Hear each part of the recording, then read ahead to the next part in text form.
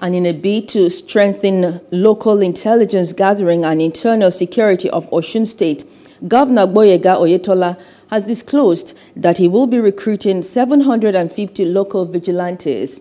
Oyetola made the disclosure in Ejigbo while inaugurating 360 newly recruited officers into the State Security Network Agency, Amotekun Corps. The inauguration was at the instance of completion of a 23-day intensive training program as part of efforts to prepare them for the tasks ahead.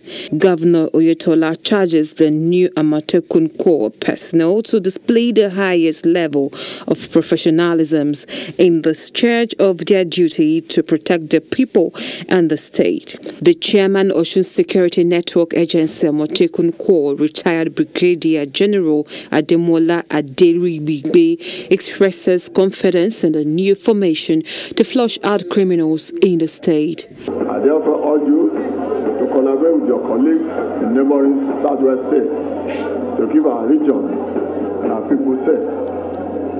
Security is critical to our development agenda and a strategy for revitalizing the economy of the state. Consequently, you have a crucial role to play in attaining this noble objective. I've undergone series of physical, mental, moral, psychological training, which has in no small measure prepared them for the daunting task ahead. The operatives are in high spirit and they are eager to be launched to perform the duties that the laws establishing the agency has bestowed on them. Speaker Osun House of Assembly Timothy Owoeye reassures of the House commitment to support the state in its efforts to guarantee the security of lives and property of the citizens. In his remarks, the Senate spokesman Senator Ajibola Bashiru commended the governor on the tremendous achievements recorded in the area of security in the state. Section 14, subsection 2, paragraph C of the 1999 Constitution stated that security and welfare of the people is the paramount purpose of governance.